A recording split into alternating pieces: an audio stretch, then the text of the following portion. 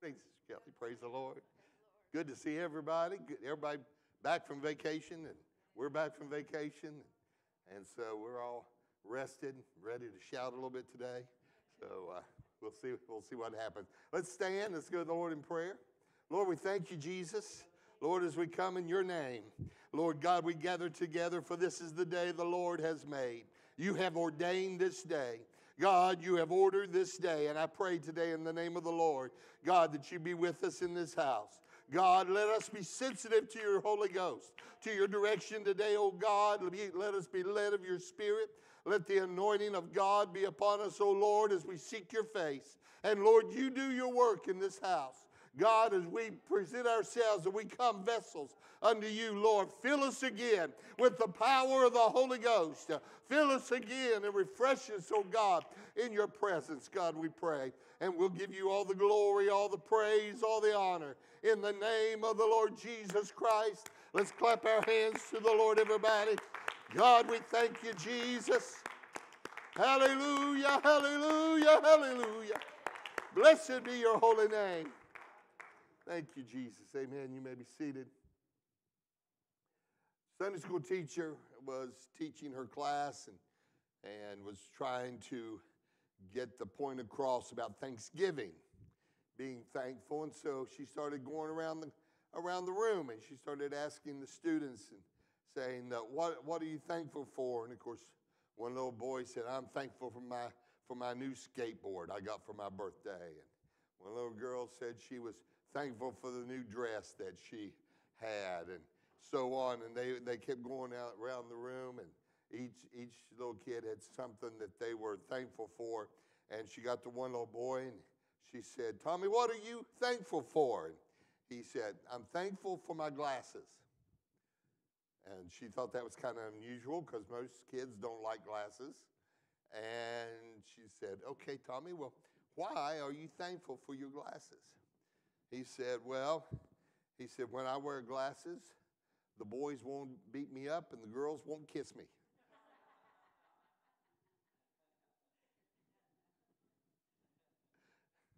So you can always find something to be thankful for, right?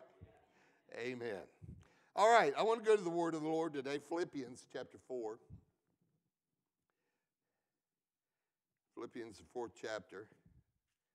And I'm going to start reading at verse 4 of chapter 4. And as I was studying this for today, and I read these scriptures, and realizing that when Paul wrote the book of Philippians, Paul wrote that book from a prison cell.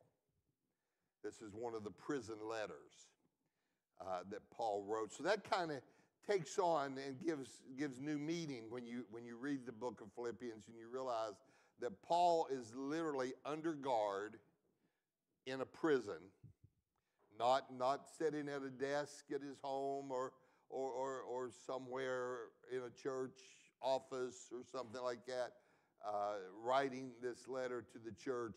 Paul is in prison. And Paul is probably, I don't know at what point this was in Paul's life, but we know, of course, that Paul was martyred for the faith. But Paul was facing not the best of circumstances when Paul wrote these words. And he wrote this letter. Of course, Paul started the church at Philippi.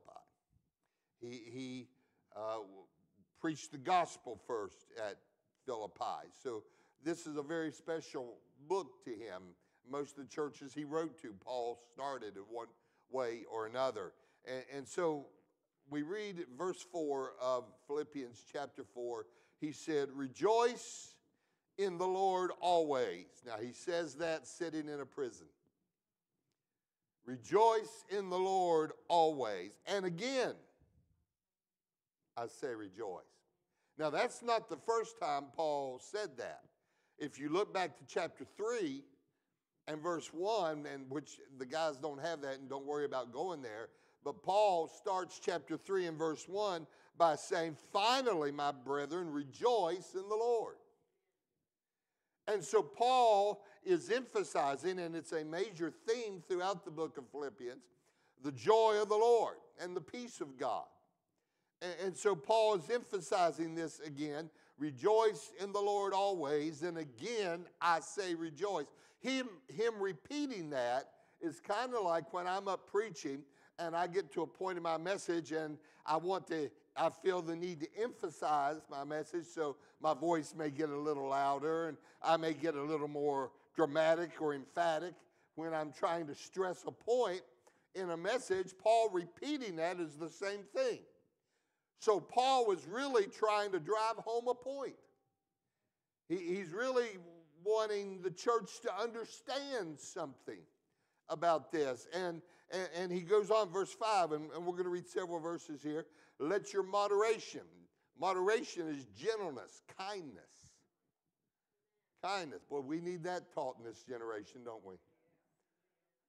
That's another lesson, but let your moderation or your kindness be known unto all men. The Lord is at hand. It's interesting that Paul associates the presence of God with kindness. The kindness that we display. Again, that's another lesson, but I find that very interesting. Verse 6, be careful for nothing, but in everything by prayer and supplication with thanksgiving, let your requests be made known unto God. And the peace of God, which passeth all understanding, shall keep your hearts and minds through Christ Jesus. Finally, brethren, whatsoever things are true, whatsoever things are honest, whatsoever things are just, whatsoever things are pure, whatsoever things are lovely, whatsoever things are of good report, if there be any virtue, and if there be any praise, think on these things. Well, that's a scripture we need to live every day. Those things which ye have both learned and received and heard and seen in me do, and the God of peace shall be with you. But I rejoiced in the Lord greatly, and now at the last your care of me hath flourished again, wherein ye were also careful, but ye lacked opportunity. Not that I speak in respect of want, for I have learned in whatsoever state I am, therewith to be content. I know both how to be abased, I know how to abound. Everywhere and in all things I am instructed both to be full and to be hungry, both to abound and to suffer need. I can do, and we all know this scripture, I can do all things through Christ, which strengtheneth me. I can do all things through Christ. Paul said, I know how to have and I know how to be without, but I can do all things. I know how to be hungry, I know how to be satisfied, but I can do all things through Christ. I want to speak to you the next few minutes on the secret of peace. Don't know that it's quite the secret, but sounds like a good title. The secret of peace. Paul was, in his ministry, Paul was so full of zeal, so full of passion, so full of desire to fulfill the will of God in his life, so full of the Holy Ghost, that Paul was traveling from city to city and establishing the churches. He was going from place to place, preaching the message of Jesus, preaching the gospel. And there was one point, and it was recorded in Acts chapter 16, that Paul had a vision. A man from Macedonia came to him in a vision and said, we need you to come to us. Paul had a vision. There was a man who was hungry for truth. He was hungry for the gospel. He was hungry for the message of Jesus. And he said, I want you to come to us and come help us. And God was revealing the will of God to Paul. And so Paul set out on a journey on his way to Macedonia. And in the process comes to the city of Philippi. And as Paul is in the city of Philippi, and oftentimes when we know we're in the will of God, and we know that God has spoken to us, often we feel like because we know we're in the will of God, everything's going to pretty much go smooth as we being in the will of God. We kind of get the idea that since we're in the will of God, that everything's going to work out the way we want it to, that everything is going to happen easy, it's going to come, God's going to work it out, I'm not going to have to worry about too much. Folks, that is not the case. Now, I got to tell you, being in ministry, the many years I've been in ministry and pastoring here for many years, I can tell you there are many mountaintops, and there's many times of great joy that you begin to see, and God allows you to see the vision that He's placed in your heart, and you start to see that fulfilled, and those are awesome times. But let me tell you something, and knowing you're in the will of God, that's even better. But there are times that when you are in the will of God, that everything does not always go that way. That doesn't mean you're out of the will of God.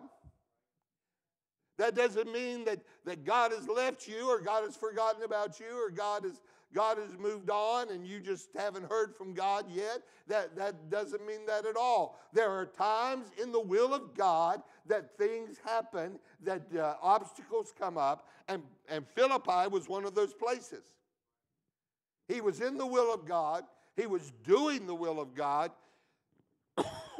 following what God had asked him to do, and the command, following the command of what he felt was God's will for his life, but he encountered obstacle after obstacle. There were things that came up in the will of God. Now, I would imagine that as Paul is facing these things, that Paul knew that he had heard from God.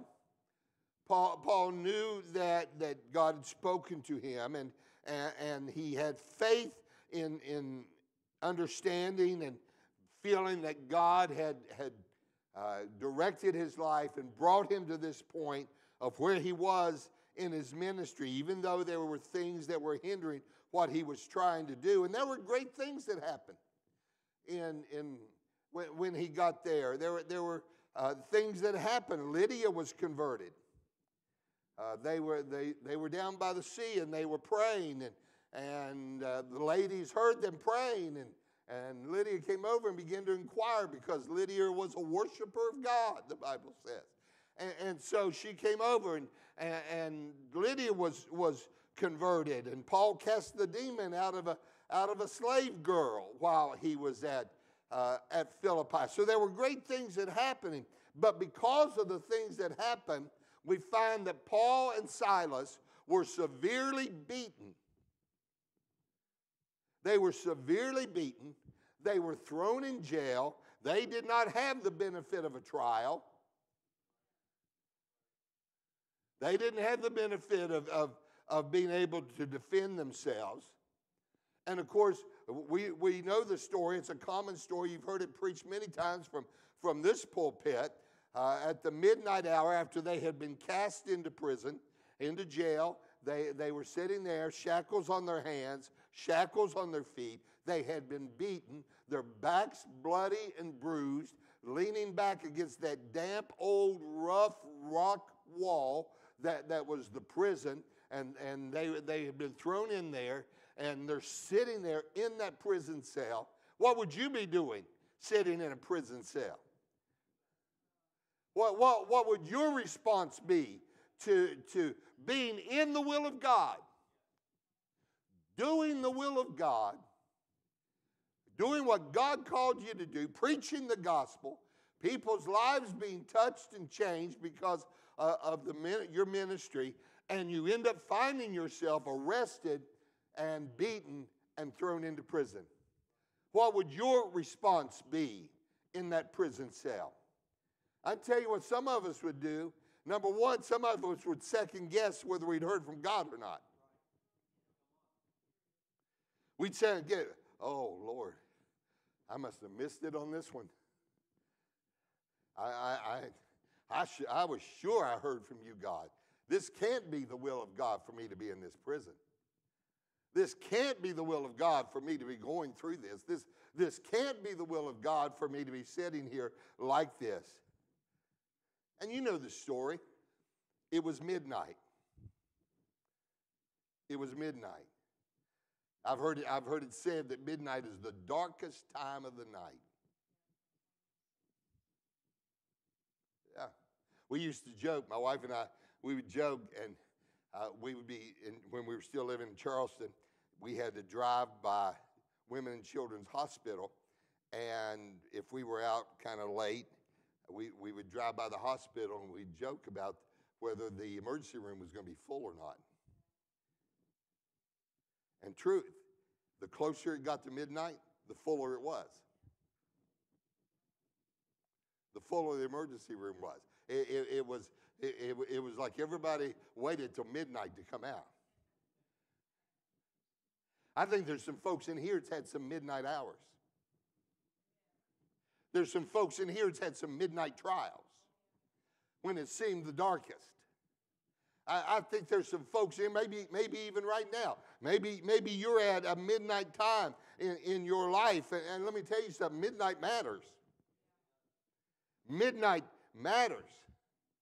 Doesn't mean you're out of the will of God because you're going through a trial. Doesn't mean you're out of the will of God because sickness has come. Doesn't mean you're out of the will of God because you're facing a time in your life that is difficult and hard and the circumstances aren't good. Paul and Silas had not rebelled against God. They were not living in sin. This was not the judgment of God upon them. And so often we think that. Where does that come from? We think that, oh, I'm in this trial. I must have done something really bad, God. What in the world did I do that was so bad? And I tell you, sometimes we make stuff up. We make stuff up just to figure out why we're in that trial and why we're going through such a midnight time in our life. And we start conjuring all kinds of things in our minds and in our imagination. They were just having a midnight experience in the will of God. In the will of God. It was midnight. Backs bruised, beaten, shackles on their hands and feet. And Paul looks over and to Silas and says, do you remember page 34 in the Old Testament hymnal? Do you remember page 34 in the Old Testament songbook that says, I will bless the Lord at all times.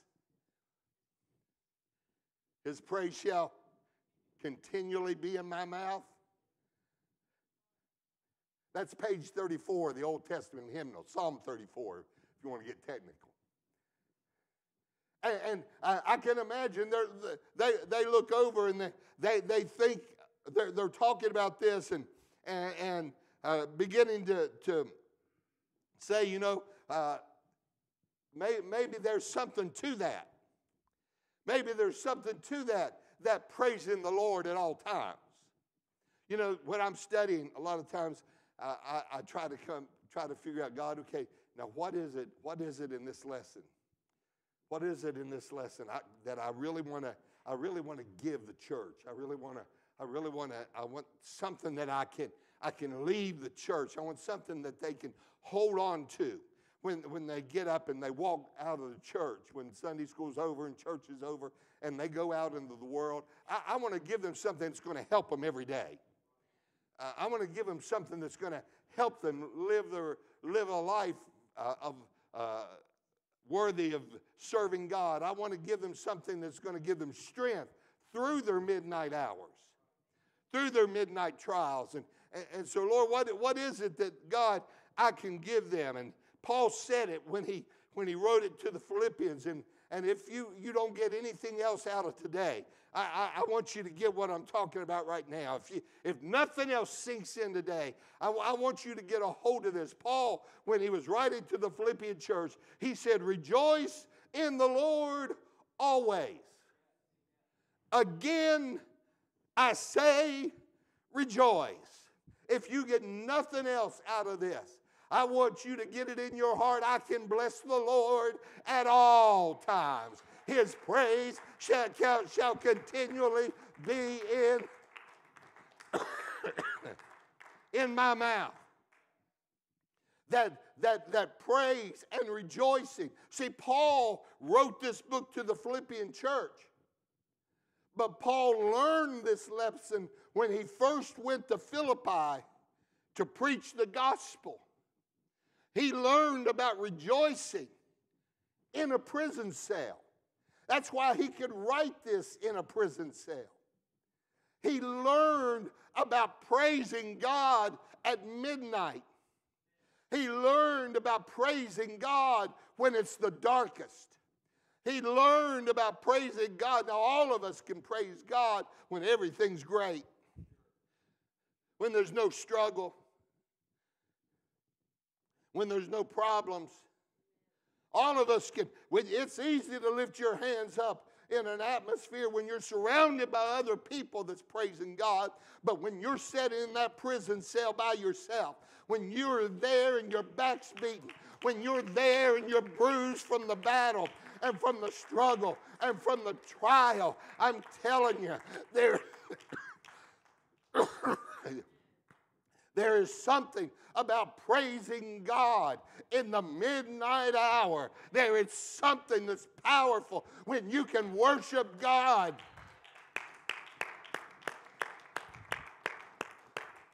I determined a long time ago, when I'm going through a trial and I'm going through a test, I am not going to let the devil know he's getting to me. And you know how the devil can know if he's getting to you? When your worship starts to dwindle. When your worship starts to wither. When you come to church when it's good and you're all, oh, glory, hallelujah. We're singing Amazing Grace and you're shouting to when we all get to heaven. But when you can stand there and praise God at midnight, the devil don't know what to do with you. When you can stand there and praise God when it's dark, when it's lonely, when it's troubled, when there's trials, the devil doesn't know how to handle you. He doesn't know how to deal with you because that's not the way it's supposed to be. But Paul said, I learned this in a prison. It's in my spiritual DNA. I know that there's trials. I know there's tests. But in the midst of it all, I will bless the Lord at all times. His praise shall continually be in my mouth.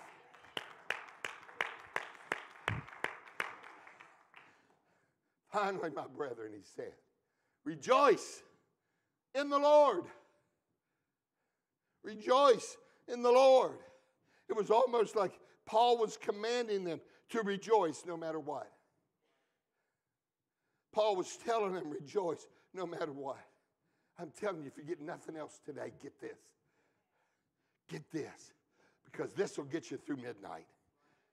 This will get you through midnight. This will get you through the test and the trial. I don't feel like rejoicing. Do it anyway. Do it anyway.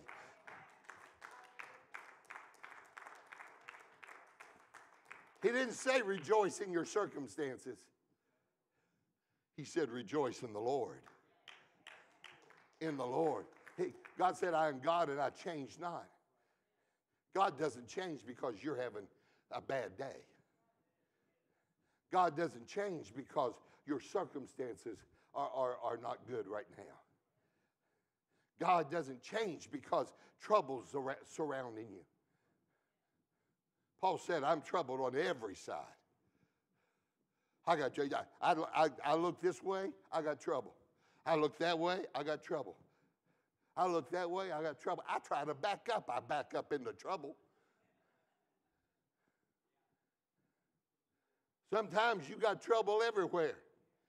But if you can rejoice in the Lord, You know, when Paul and Silas started singing and giving praises to God at midnight, the Bible says an earthquake shook that place.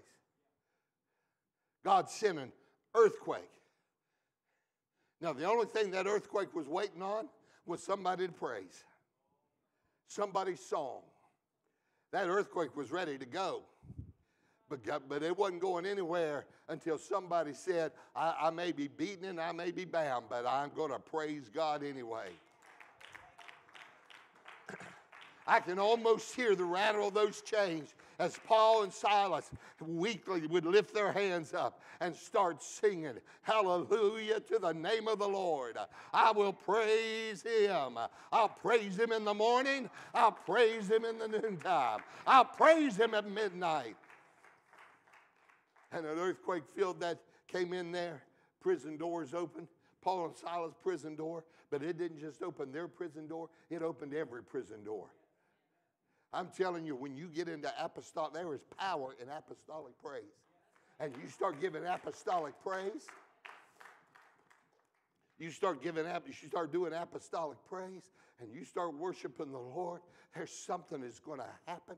Something's going to happen in the spirit. Something's going to happen in your spirit. It's going to lift you up. You're going to start praising God. And you know what? The Bible says that the jailer got converted.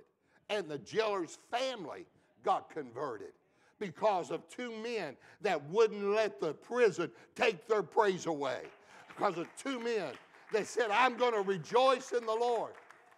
And that's why Paul could write those words to the Philippian church. They knew their church had been born in pain. They knew their church had been born in trial. That church existed because two men went to prison. They knew that, but they also knew what praise did. They were witnesses to what praise did when Paul and Silas started singing. So when Paul wrote those words, rejoice in the Lord always, and again I say rejoice, they were looking back and they were saying, you know what? Paul is what he preaches. Paul is what he preaches. He doesn't sit down and write that rejoice in the Lord. He's done it. He's lived it. He knows what happens in a prison cell. He knows what happens at a midnight hour. He knows what happens when the trials are tough and you're surrounded with, with trouble on every side. He knows all about that. He understands all of that. And he knows when you start praising God. Oh, somebody needs to say hallelujah right now. Somebody needs to say hallelujah. I praise you, God. I worship you, God. Hallelujah. Hallelujah. Church, I'm skipping all over my notes. Rejoicing in the Lord means to find our joy in him. Not in your circumstance, but in him. In who he is. Praise him for his mighty acts. Praise him according to his excellent greatness. Let everything that hath breath praise the Lord. Praise ye the Lord. Praise the Lord. Folks, this is not just a New Testament thing. This is not just an Old Testament thing. It's a God thing. It's a God thing to praise him. It's a God thing to rejoice in the Lord. And I'm not just talking about rejoicing when you get a new car. I'm talking about rejoicing when you don't have a car. Some of you know what I'm talking about. I'm not talking about rejoicing when you get a new job. I'm talking about rejoicing when you don't have a job. Hallelujah. Hallelujah. Rejoicing in the Lord. Everybody knows about the fruit of the Spirit, right? Galatians chapter 5, the fruit of the Spirit. What's the fruit of the Spirit? Say it so I can hear you.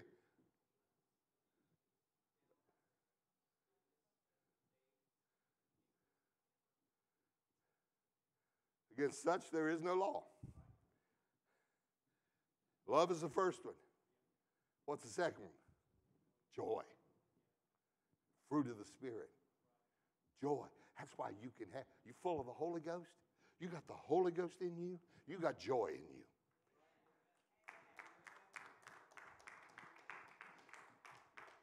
You've been filled with the Spirit. You got love in you. And you got joy in you. And that joy is the fruit of the Spirit is what we need to make us like Jesus. To be like Jesus. To be like Jesus. On earth I long to be like him. All through life's journey, from earth to glory, I only ask to be like him. To be like Jesus. You want to be like Jesus? You got to be able to have some joy in your life. Rejoice in the Lord. Again, I say rejoice. That joy that you get out of the Lord, it's what Christian character is made of. It's about living a victorious life, having joy in your life, being a victorious Christian. There's nothing more confusing to me than a Christian without joy. That confuses me. Because that's an oxymoron. I'm not calling somebody moron. I said it's an oxymoron. It's the opposite. A Christian without joy. One of the fruit of the Spirit, the second fruit of the Spirit is joy. Once you get love, joy should be next. Joy should be at the top of the list of what we get. Because rejoicing focuses on the Lord, but rejoicing in the Lord focuses on the Lord and not on our circumstances. What are you saying, Brother Johnston? What are you saying? I'm saying that you can go into the fiery furnace and you can still dance in the fiery furnace when you're in the middle of your trial, and you can still offer up praise unto God in the middle of a fiery furnace. And the Lord will be right there with you in the midst of the fire. When people get overwhelmed, see, it's hard to rejoice in the Lord and to be overwhelmed by your circumstances at the same time.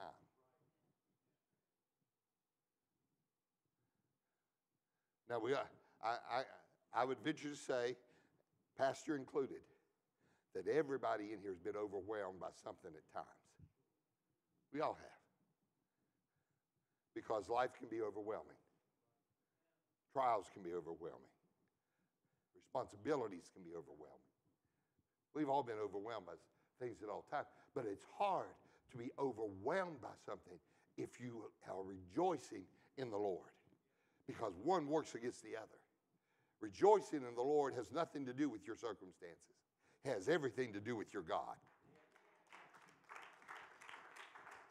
It has everything to do with who God is.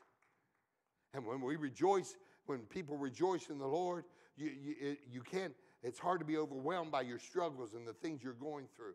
Because rejoicing in the Lord is not merely, I'm not talking about offering up a couple words. I'm talking about rejoicing, making that effort to find your joy in the Lord, to make that effort to understand the greatness of the God that you serve is greater than your circumstances, is greater than your struggles, is greater than your sickness, is greater than your problem, is greater than your midnight. And it's easy to rejoice in that kind of a God. A God that's with you every minute, that never leaves you nor forsakes you. And Paul believed this so strongly that he ended up saying it 3 times in the book. He ended up talking about 3 times, rejoice in the Lord always. And again, I say rejoice. And then he goes on, let your moderation be known unto all men. That's another Bible study, another time. We'll go on to that. But then he says, put verse 6 up. Philippians 4:6. Then he says this. Be careful for nothing. Don't worry. Uh-oh. I think I just hit a nerve. Don't worry. But in everything, by prayer and supplication, with thanksgiving, let your requests be made known unto God. Paul was instructing the church at Philippi and instructing us today. Be careful for nothing. Don't worry. Don't worry. What's the remedy for worry? In everything, by prayer and supplication, with thanksgiving, let your requests be made known unto God. Prayer was the answer then. Prayer is the answer now.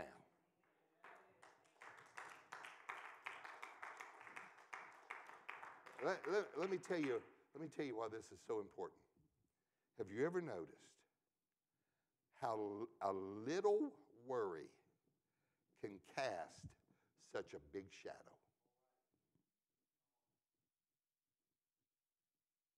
You ever notice that? Just a little worry can cast a really long shadow, and that shadow can cover a whole lot of things. And in the shadow, things are harder to see than things that are in the light. And worry keeps us from living in the joy of the Lord. Worry keeps us from experiencing the peace of God because it distracts us. Everybody say a distraction. It distracts us from God's greatness. Worry, it doesn't change God. It doesn't change who God is. God is still almighty. He's still all powerful. We just don't see him that way. It distracts us. Worry distracts us from the greatness of God.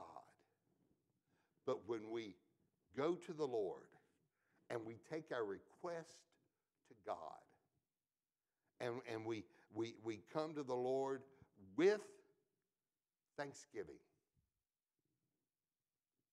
Now there's a formula here that Paul's given us. There's a formula because if we're going to live an overcoming and a delivered life, now you can be saved and still have bondage. The children of Israel came out of Egypt, but it took years to get Egypt out of Israel. They came out of Egypt, but every time a trial came, they started saying, "Why did you bring us out here to die?" They went from 0 to 180 in one trial. Started saying, "Okay, well let's go back to Egypt," because they started smelling the leeks and the onions and the garlic of Egypt. They started thinking about the good things of Egypt, forgetting about the slavery and the bondage. They just started thinking about kind of like we do, the food of Egypt. And sometimes you can be saved. You can have the Holy Ghost. You can be baptized in Jesus' name. You can talk in tongues. You can have a repentant life, and you can still have an Egypt mindset. Have strongholds in your mind that's been built in your mind. And worry keeps us. Worry is one of those things that keeps us from living a delivered life. I'm glad God doesn't just save us, God delivers us.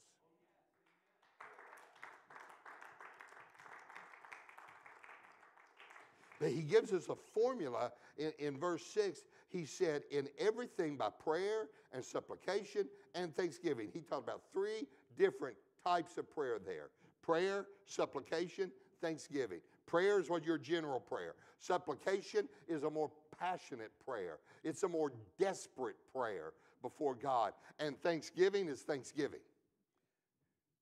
So if you pray and you come before God and you're desperate and desperately seeking the Lord, and I'm sure you all prayed this way. There have been times in your life you've had situations you desperately went before God about and got down on your knees and wept and cried and did all that, taking whatever your burden was to the Lord and asking God to intervene for your children, or asking God to intervene for your family or for your situation, whatever it was. But you've got to add thanksgiving into that equation. And you add thanksgiving into that equation, you've got access to one of heaven's greatest treasures. And that's in verse 7 of chapter 4, verse 7. And the peace of God. And that's one of heaven's greatest treasures, especially in the generation we live, when people have so little peace. And the peace of God, which passes all understanding, doesn't even make sense. Doesn't make sense to have peace when you're sitting in a jail cell in Philippi. It doesn't make sense to have peace when you're going through trial and tribulation. But it's not your peace, it's the peace of God. It's the peace of God. And that peace shall keep your heart and minds through Christ Jesus. God's peace. It's like God's peace is going to stand guard around your heart and is going to stand guard around your mind. And God's peace is going to defend your heart and your mind against worry, against trouble, against fear, against all those things that will perplex you. It's going to guard your heart and mind. I got to finish. We didn't even get through, well, we made it through 3 verses. About as far as we made it. But God wants you to have peace. I want you to have peace. I remember several years ago reading a story, and these people were trapped in an elevator. And that's one of those things I've hoped would never happen to me. Not that I fear being trapped in an elevator. I just don't want to be in there with all those people for that long time. I don't know those people. So these people were trapped, and so the response is probably a normal response. They started yelling, "Help, help, help!" Some of them started pounding on the door, trying to make noise, trying to get somebody's attention. Nobody heard them. Nobody heard the pounding. Nobody heard the yelling. There was one little boy in there. He's with his mother. One little boy. And he tugged on he's watching all this commotion going on. And he tugged on his mom's skirt. He said, "Mom, what's this?" And he pointed over. And there on where all the buttons and everything were, there was a phone receiver. And she looked at the phone. She looked at him, and she picked up the phone, and she put it up to her ear. And someone said, "Is there a problem?" And the woman said, "Yes, we're trapped in an elevator between such and such floors and such a building, and we're trapped in the elevator." She said, "The fire department's on the way." Hung up the phone. Those people had got caught up in responding to the trapped elevator, that they forgot that the designer of the elevator made a way just for that circumstance. Do you realize God knew about your circumstance before it ever showed up? And before it ever showed up, God made a way. made a way before. It was already done. It was already done before you got up and that trial even said hello. It was already done before you even thought your first worrisome thought. God had already made a way. Rejoice in the Lord always. And again, I say rejoice. Pray with all prayer and supplication and thanksgiving. And the peace of God that passes all understanding, and the peace of God that passes all understanding will stand guard over your heart and over your mind. Stand with me. I got to quit. God made a way. He made that way. That way is designed for you. He made it for you because he knew what you would go through. He knew the trials you would face. He knew the trouble you'd have. He knew you would sit in a doctor's office and you would hear a report. He knew that job situation. He knew about the money problem. He knew about the home situation. He knew. And he said, because of that, I'm going to make a way. They can still have peace. They can still have joy in the midst of it all. Lord, we pray right now. I thank you, God, for your promises and your word. I thank you, God, that you have given us. And Lord, you've made a way for us. And right now, I know in this congregation this Sunday morning, God, that there are people that are going through trials even today. That, Lord God, they're not sure how things are going to turn out. They're concerned about this and that. But God, you've made a way. And so, Lord, I pray right now. Lord, I come before you with prayer. I pray over every situation right now. I pray over every trial. I pray over every circumstance. In the name of the Lord Jesus Christ. Why don't you take it to God right now? Take your situation to God. God, oh God, hallelujah.